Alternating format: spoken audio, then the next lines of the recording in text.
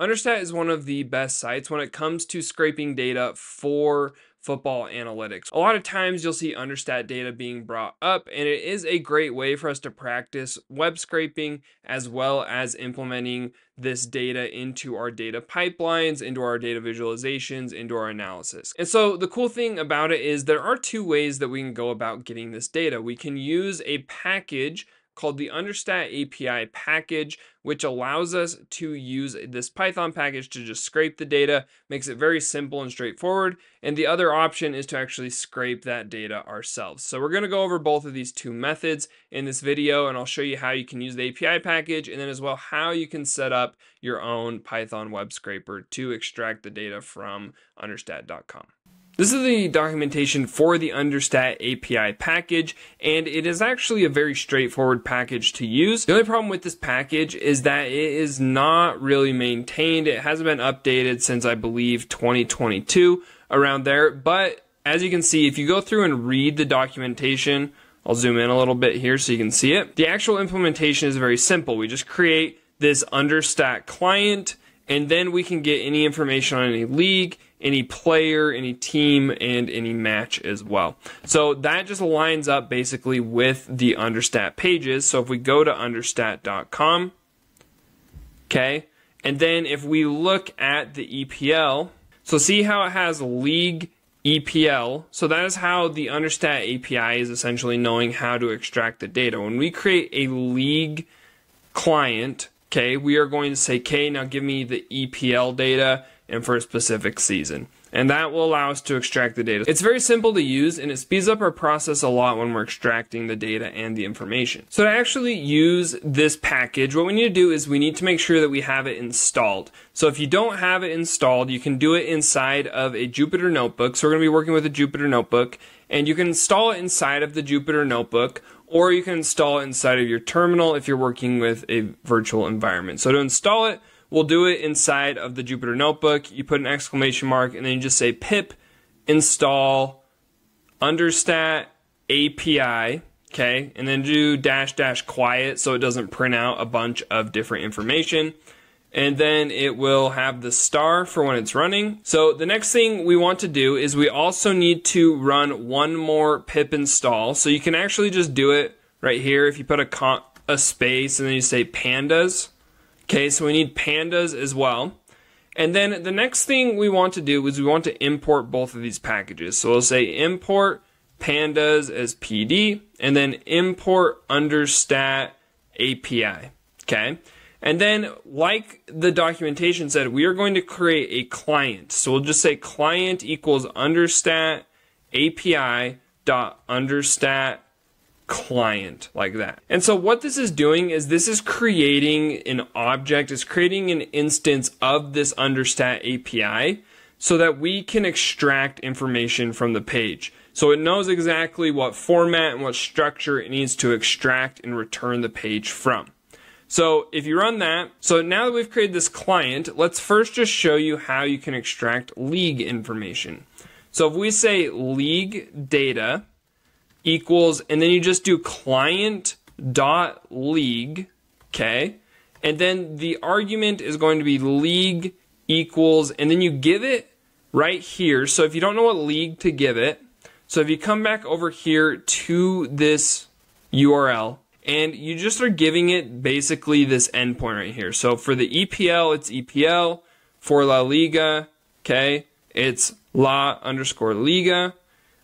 For Serie A, same thing, Serie A. Okay, so you can just copy this for Serie A, come back here, and there's a couple of different things you can do with this, but we'll say .get_match data, okay, and then you just give it a season. So we'll say season equals 2024.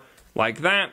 It'll run for a second, but basically this is going and extracting all of the match data for Serie A in 2024. So now if we look at league data 0, like that, so what this is doing is this is returning the information for a single match in that league's season. So this one is a match between Genoa and Inter. 2 goals, home 2, away 2.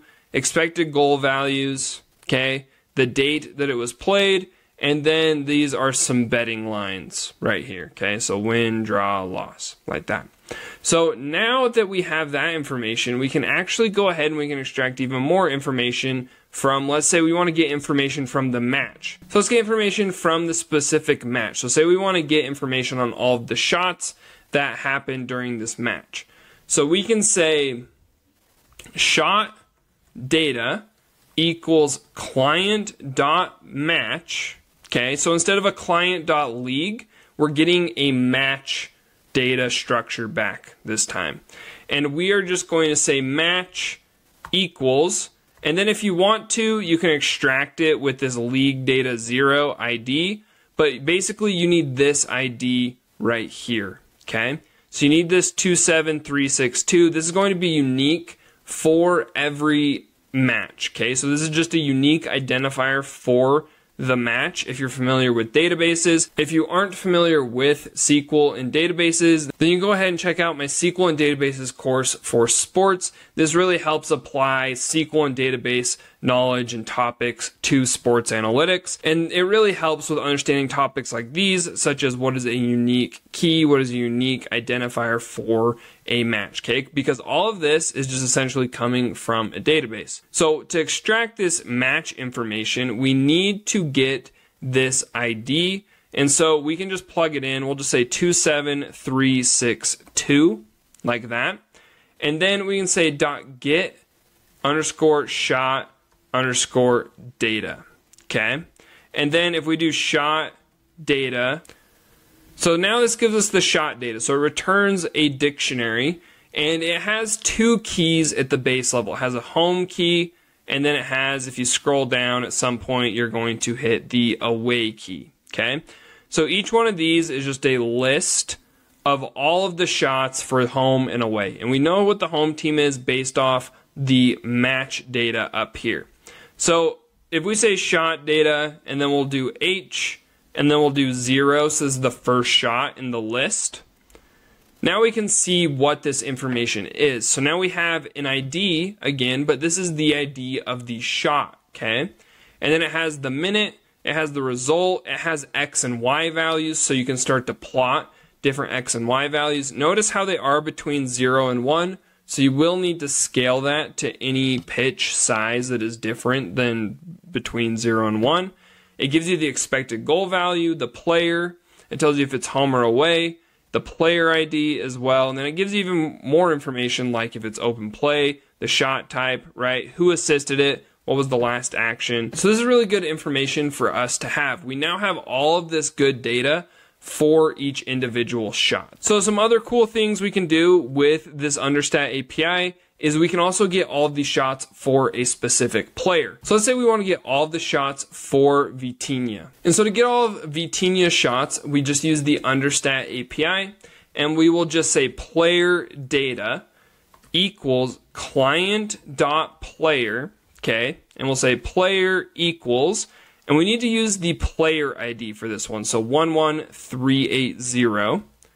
And then we'll do .get shot data like that. And then if we look at player data 0 now, we can see that it's basically the exact same thing. So now we have one of his shots. It happened in 2023, okay?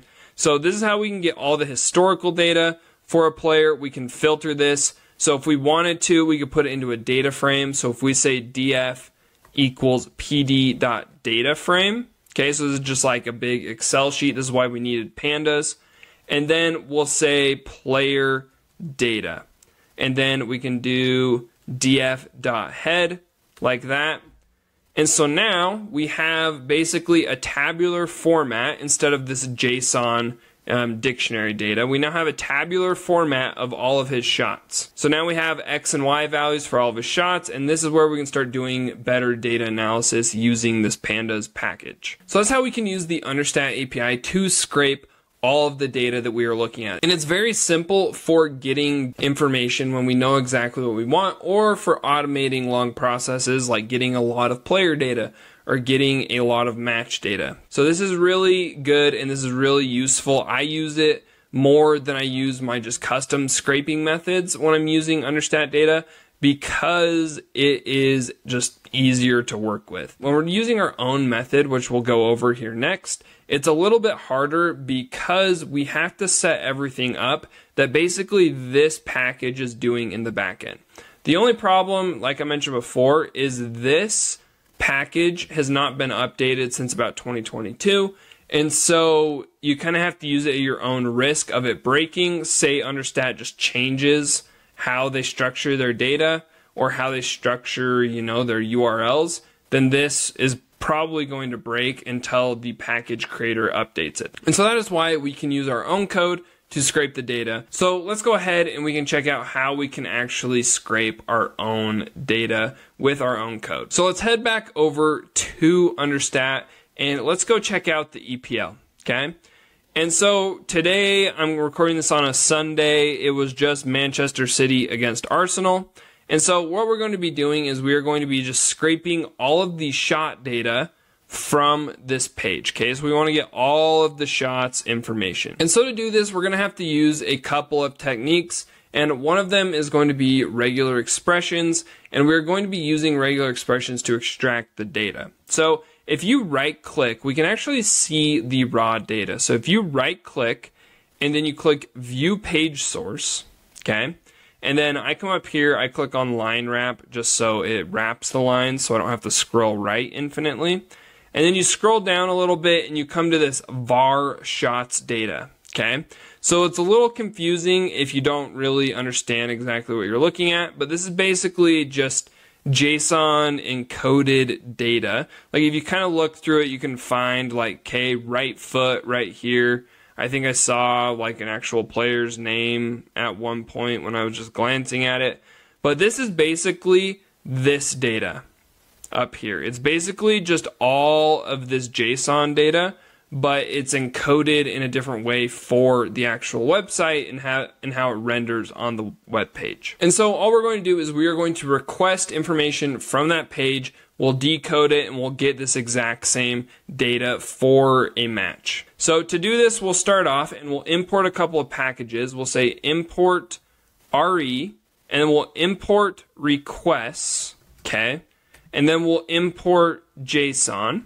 And we'll say from BS4 import beautiful soup. If you've never done any web scraping before, you're probably going to have to install the requests and the BS4 package. So you just do it like this. You do exclamation pip install requests and BS4 like that. And I mean, mine says it's already satisfied. But if you don't have those installed, it will run the install for you. So go ahead, I'm just gonna exit out of this with the scissors. So we'll run that and we'll import those packages. I'm gonna give myself a few more lines. And then to get the information from the page, we just say response equals requests.get. And then we will do this match right here. So we need this URL, it's match and then 26651. So that is what the Understat API, for example, is using to extract information from this page. So we'll go ahead, we'll copy all of that, and we'll paste it here. And then we'll just say print response.status code like that. And so you want to see a 200, that just means it was successful. And then to actually parse this, there's a ton of different ways you could do this. I'll just show you kind of my simple way for doing it. And we'll say soup equals beautiful soup and then response.content, okay? And then comma, and then we do html.parser.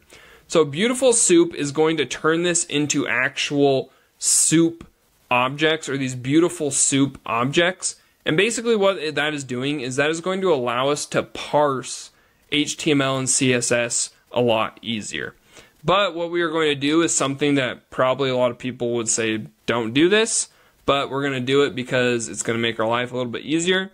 We're going to say ugly soup equals string soup, okay? So we're basically going to turn this whole beautiful soup into a string. And the reason why I'm doing this and not just using the actual text is because it turns everything into a soup object, And we make sure that we keep the actual structure of the text with all the HTML and CSS tags, where sometimes if you're just doing response.content, it will remove the actual tags. You could necessarily, in this case, not do this. This is just what I've grown accustomed to, and it's just kind of more habit at this point.